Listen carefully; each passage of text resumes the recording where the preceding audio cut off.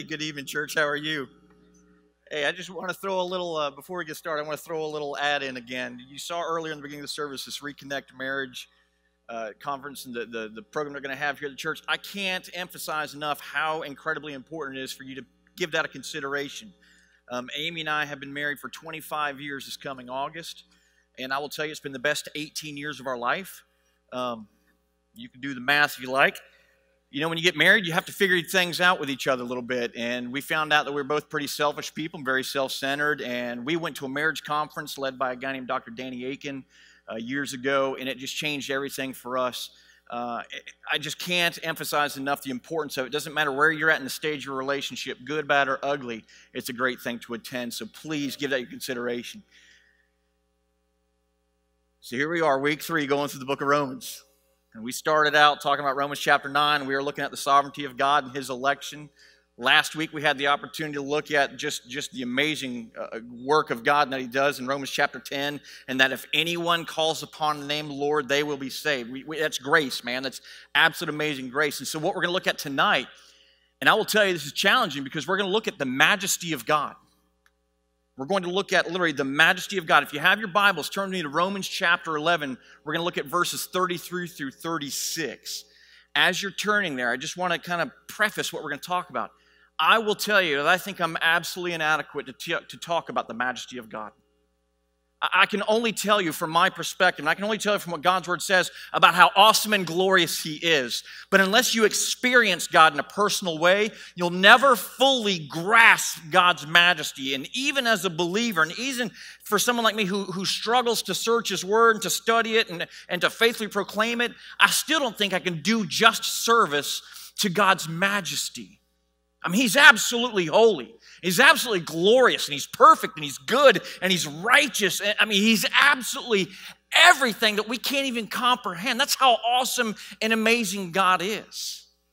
If you're to look for definitions of majesty, it talks about the sovereignty or someone with power. I was raised, my mom's an English citizen, and we were raised to understand who the Queen was. And Her Majesty. Matter of fact, I've worked with some of the British forces on multiple deployments, and I came across a Navy, and they have their ships, the HMS, Her Majesty's ships. They ascribe majesty to her because of her royalty. But when we look at the majesty of God, we're looking at him in all of his glory and all of his sovereignty and all of his power. And that's what happens in this passage. Paul has been writing to this Roman church, talking about the glory of God, and he finally just hits his point. He's like, oh, God, you are absolutely amazing. And so that's what we're going to look at tonight. So if you can, stand with me. We're just going to read these few verses together. Romans chapter 11, verse 33 through 36. This is Paul writing about the depth and the awesomeness of God. He goes, oh, the depth of the riches and wisdom and knowledge of God. How unsearchable are his judgments and how inscrutable his ways. For who has known the mind of the Lord? Or who has been his counselor? Or who has given a gift to him that he might be repaid? For from him and through him and to him are all things. To him be the glory forever. Amen. God bless his holy word. Please take a seat. Make yourself comfortable. Majesty of God. I mean, here's Paul writing. And think about it again, and we'll go over this again just so we have the last couple of weeks. The first couple of chapters, he talks about sin, then he talks about how we're forgiven from sin. He talks about what we're free from when we're saved. And then he talks about the sovereignty of God. And he talks about that if anyone calls upon the name of the Lord, will be saved. And as Paul's writing this letter, you can almost see this crescendo, this climax building up. And Paul finally gets to a point when he begins to think about just how awesome and how powerful God is. He just stops. And this is a point of praise that he writes this letter. It's like, oh, I can't even, what he's really saying is, I can't even fathom how great God is. He's so awesome. He's so powerful. He's so majestic. I can't go any further without praising how good he is. I wonder if we can get like that. And it's like, well, I'm saved. And I remember preaching at a service once, and it was a very, very conservative group, and I love it. Hard theology, great solid. People are like, amen. They're like, you can't say it above this decibel, son. Yeah. Let's not get too loud sometimes. Let's not raise our hands. Let me tell you, when we start to think about how awesome God is, it should draw us to praise Him. And that's what's taking place when Paul's just thinking about God and thinking about God, what God has done. He's like, He deserves every bit of our worship. He deserves every bit of our giving. He deserves everything that we are. It should draw us to a point of absolute excitement and worship when we just think about what He's done for us. And so the first thing I want you to understand, according to this text, is that the majesty of God, it's without measure. There's no measurement that we can place. We can't say God's majesty starts here and ends here. There's no beginning and there's no end to His majesty. Look what Paul writes in verse 33. He says, "Oh, the depth of the riches and the wisdom and the knowledge of God." He says the depth. He writes that in the singular. He says this depth is so great to His riches and to his wisdom and to His knowledge that no matter how deep you seek to know God, you'll never reach the depth of His glory. You'll never get to the end of God's majesty. You'll never get to the limit of His riches. You'll never get to the exact amount of His wisdom because He's without measure. But what does this mean for you and I? This means that when I pray to a holy God, there's nothing that I can offer Him that He cannot handle. Now think about this as a church for a second. We can trust God with our life. God saved me, and He saves. I mean, that's what He wrote just last week when you look at Romans chapter 10. All who call upon the name of the Lord will be saved. That's if you tonight, if you're an unbeliever and you said, Lord Jesus saved me, guess what? He saves you. Forever. He redeems you. He makes you His. He makes you whole. He redeems you. And there is no limit to that. So when Paul writes this and we sit there and say, God, yes, save me, but then the other aspects of our life, we just don't seem to trust Him. An all-powerful God who can save our souls can also save your marriage. An awesome God that can save your soul and save you for all eternity can save your family. He can heal a broken heart. He can mend your finances. He can restructure your life. He can give you vision. He can give you hope because that's the depth, the immeasurable depth of a holy God who loves you. And that's why when we understand God and who He is, we can understand just how majestic He is. But I'll tell you, it's absolutely impossible to understand and even fathom the majesty of God without even knowing who He is. When people say, oh, I believe in God. My question is, what do you believe about God? It's not that I just believe in God, but I've placed my faith in God. Because I can't save myself. I can't redeem myself. I can't do anything outside of Him. But I can reach to the immeasurable God who loves me. Paul says, oh, the depth. And he breaks it down to His riches. You can never outspend God. He says, I'll open up the storehouses of heaven. You can't outgive me. You can't outspend me. You can't outgod me. And we try it all the time, don't we? But He's absolutely immeasurable. God is without measure. Oh, the depth of His riches and His wisdom. The Greek word Sophia literally means the absolute brilliance and intelligence of God, that there is no limit to His wisdom. Now, I've met some pretty wise people in the world. I've met a lot more people that think they're wise. But I used to think I was wise. I am not, I can promise you that. But isn't it amazing that when we have something going on in our life, we have a problem in our life, we start to go seek people's advice, don't we? And there's nothing wrong with that. We go seek the counsel of others.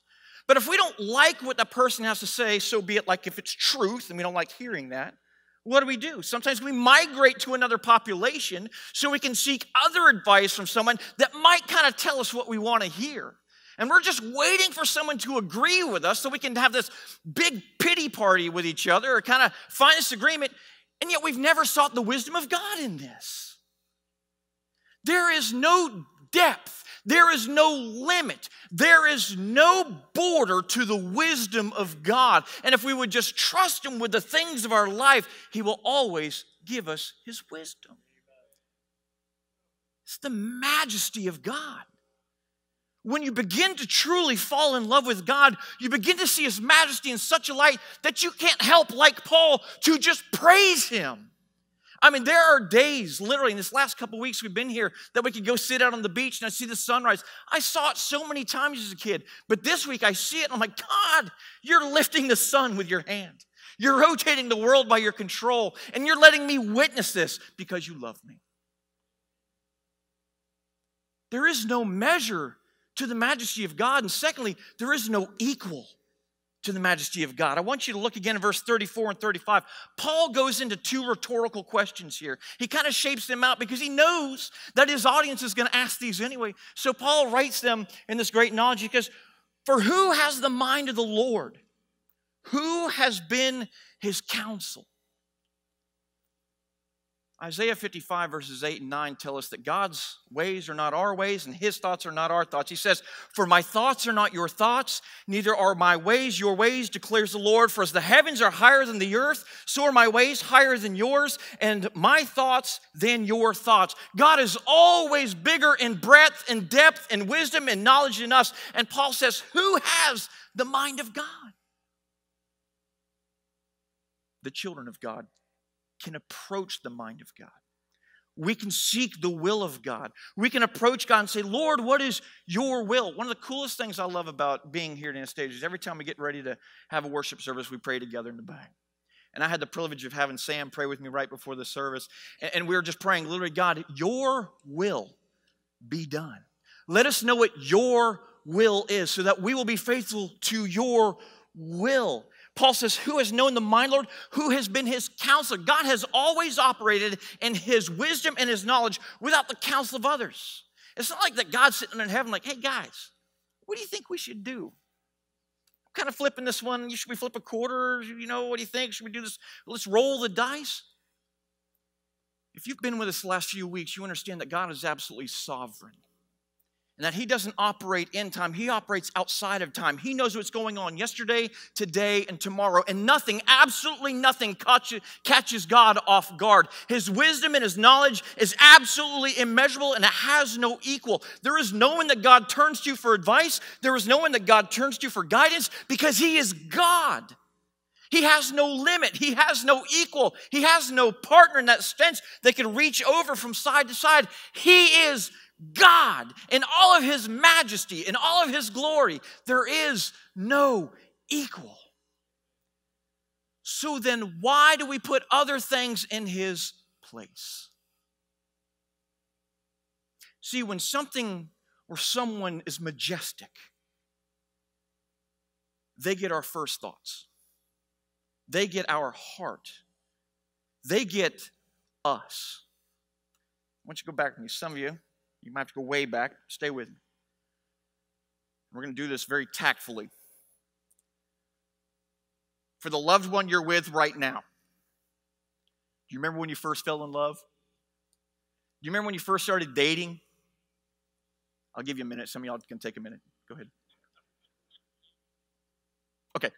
So some of you have to go way back. But you remember that time when you first started dating someone and there was that gooey kind of sense of, man, I really like this person. I want to impress this person. For guys like me, we'd put on deodorant and we would like shave once in a while and comb our hair and shower and stuff like that. And we would do what we had to do to impress.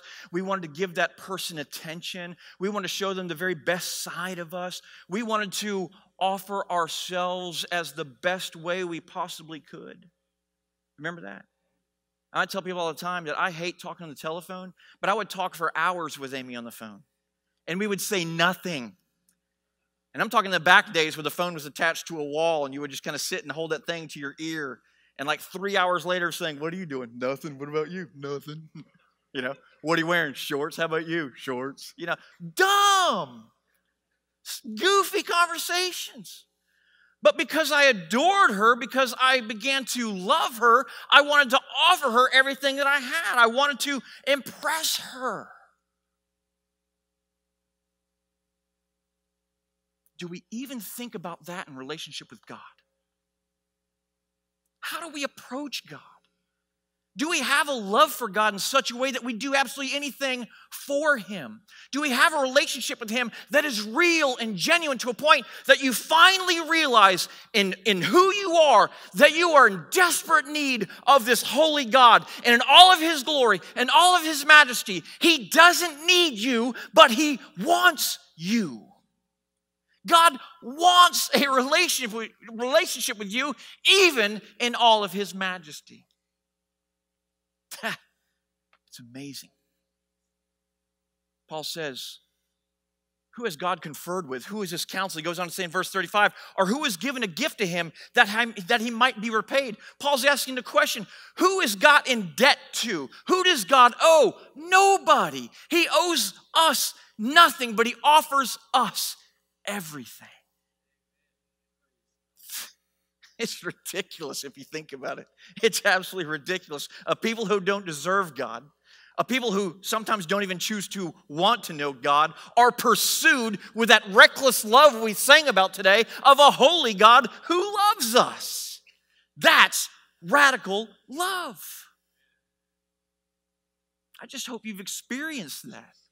I hope you know what that is. I mean, it's absolutely insane to think about the absolute wisdom and knowledge and power and glory of God, and to think that in all of His awesomeness, He still loves you and me, man. That's awesome. That's ridiculously, recklessly awesome. And all He asks us to do is love Him back. Even in all my brokenness and even in all my inability to do these things, He wants me to love Him back. And folks, I have come to learn that I love God because He loved me first. God's majesty is holy, He's beautiful, He's perfect. It's without measure.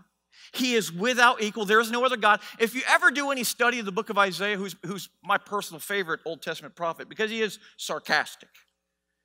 If you've ever studied Isaiah, I will tell you, he is sarcastic at times. He writes in chapter 44 and once in chapter 28, he talks about the people that were building gods themselves, idols that they could worship. He says, and this is Pete's version, the PEKV, I guess we'll call it, the PKV, the Pete Keough version. Paul, he's writing in Isaiah chapter 40 or 44 and 20. He starts talking, he goes, so these guys, man, they go out and they chop a piece of wood, and they take half the wood and they throw it in the fire to cook their food, and they take some of the wood over here and they sell it to barter with other people, and then they take this little bit of piece of wood left and they carve a god out of it, an idol. They set it on the mantle, but it tilts over because it's incorrect, so they have to prop it up a little bit, and then they pray to this god that it might save them. He says, how ridiculous. He said, because there's already a holy, majestic God that loves you and calls you and has created the world, even grew the wood that they cut down. It is that God that loves us. How ridiculous that we put something else in His place. God's majesty is absolutely immeasurable, and God's majesty has no equal. But I will tell you this, when we fully understand God's majesty, it should draw us into continual praise. Look at verse 36.